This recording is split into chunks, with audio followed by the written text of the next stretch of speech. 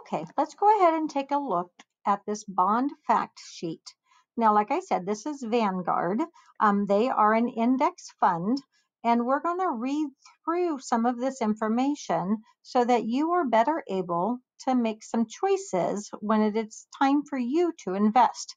Now, as long as you get just a basic understanding of what's going on with this worksheet, you don't have to totally understand everything. Even I don't totally understand everything, but there are a few things that you do want to look at. Now, I am going to read through the product summary because there is some important information in there, and I'll talk about it with you. Notice that we are on the overview page. It says product summary.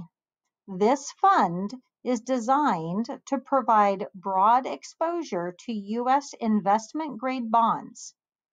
That means this fund is made to give you a lot of different options at the same time. Reflecting this goal, the fund invests about 30% in corporate bonds and 70% in U.S. government bonds of all maturities. What that means is if they have $100, they put $30 into businesses, corporate bonds, and they put $70 into the U.S. government. Now, all maturities means sometimes you can buy bonds for like a couple months. Intermediate means you can buy them for a year or two. Long term means you can buy them for like 10 years or 12 years or 20 years. So you have to decide, do you want short term, intermediate, or long term issues? What this product summary is telling us is that they have a mix of everything. As with other bond funds, one of the risks of the fund is that increases in interest rates may cause the price of the bonds in the portfolio to decrease. So what they're saying is, as the interest rates in our country go up, it might decrease the number or the amount of money in your bond. Because the fund interests in all segments and maturities of the fixed income market, investors may consider the fund their core bond holding. In other words, there is still some risk, but there's not a lot of risk. Okay, so what are some of the facts that we need to look at? So notice here, asset class. This is an intermediate term bond. That means it's not long term, so it's not going to be like 10 years, but it's also not short term, like a couple of months. This is kind of somewhere in the middle. The expense ratio is 15 hundredths of a percent. So it's very small. This is 80% lower than the average expense ratio of other funds. So this expense ratio is a lot less than other funds. Now, in order to be a part of this fund, you have to have at least $3,000. And that's about all we need from this section. So if you want to buy into this fund, you have to start with $3,000 or more dollars. Okay, our price yield. Let's go over here and take a look at this one. The price of this fund was $10.35 as of 9/20/2018. And what this was saying is they were growing by 3%. That means for every $100 that you invest, you will get $3 back. Okay, if you are earning 3%, which this is, I'm rounding it to 3%. If you invest $10, like it says right here, you will get about 30 cents back. You get 3%. Okay, so what is the risk potential? Well, notice that we have low risk at 1, but then you don't get a very much of a reward, versus more risk and more reward. Our risk potential with this Vanguard bond is about a 2. That's why this is only 3%. If it was less risk, it would be like 1 or 2%. If it was more risk, this would be like 10 or 20%. So if I had put in $100, I could get 20 back, but then I also could lose a lot of money. So this one has a pretty low risk potential. Okay, let's keep going. Now, how does this bond perform when compared to the average market? So is this bond better than the other bonds out there or less than the other bonds out there?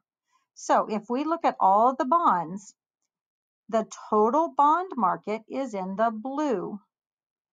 That is for our Vanguard. So our Vanguard right here, our total bond market index, our Vanguard is this blue. The average is in this grayish brown color. It's called the benchmark. It's what we measure ourselves against. So notice that in every year, 1 year, 2 years, or 3 years, 5 years, 10 years, notice that our Vanguard is doing just a little bit less than the benchmark. See, the benchmark's a little bit taller and our Vanguard's just a little bit lower. Same here, it's not that much lower, but it's a little bit lower. Now let me explain why that might possibly happen. This could happen because our Vanguard is a bond, it's a fund where we have to pay people to take care of our money. So that means that we will not get as much money in return because we're paying somebody. Let me get rid of that.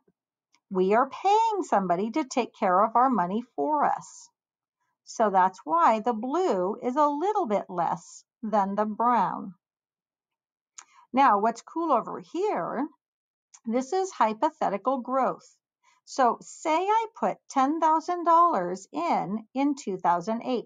So notice that my line starts right about $10,000 back in 2008. Over time, if I had done that, my 10,000 would have grown to approximately, where's that line? Notice that that line is at $14,000. So in 10 years, I would have made $4,000. That's actually a pretty good rate. Okay, and let's keep going a little bit down. Notice that when they type things in italics, it's usually just background information that we really don't need to have. Okay, our portfolio composition. How is our portfolio built? Composition means how it's built. So that means US government bonds, 64.6%. So about 65% of the bonds are in the US government. That means the rest, which is about 35%, is in corporations. Over here, characteristics as of 8/31/2018, our fund total net assets. In other words, how much money is in this Vanguard fund overall? $199.4 billion. That's how much money people have put into this Vanguard fund. $199.4 billion. That's a lot of money. It's hard to even imagine. Now, how many different kinds of bonds does Vanguard buy? They have 8,486 different bonds. Most of them take 8 years to mature, but on average, it takes about 6 years. And remember, there's that 3%. So remember back up here where it said, let me scroll, that this was an intermediate term bond. Remember, I said it's not going to be months and it's not going to be decades. It's going to be somewhere in between. So if we look down here, these bonds usually take about 8 years to mature. Okay, at this point, let's go ahead and go to the questions. And I will take this moment to go ahead and help you read the questions, but you will have to answer. And you can go back up to the fact sheet if you need to. Number one, what is the minimum investment for this fund? In other words, if you want to buy into this fund, how much money do you have to start with? Number two, what is one risk of investing in bond funds? I did read this up in the summary, so you can go back and check there. Number three, what is the level of risk in this investment? They had a chart for that. This question is the expense ratio of this bond fund, which is how much lower than the average expense ratio. So again, this was information up on the first sheet.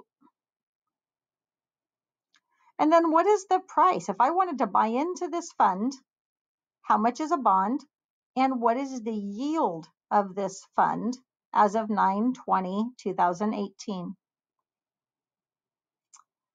Then in number 6, that spliced Barclays US Ag Float. Remember, this was what we compared this was our benchmark. The benchmark is the complete bond index against which this fund can be judged. Remember, we looked at the Vanguard compared to the benchmark. What is one reason the Vanguard fund, our blue, might be behind, consistently lagging? When you lag, it means you're behind. Why is the Vanguard lagging in comparison to the index, which is our benchmark?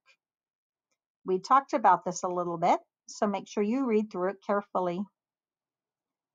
And then what is the current net value of this bond? In other words, how much money has been invested into this bond fund? Number 8, how many bonds are held in this fund?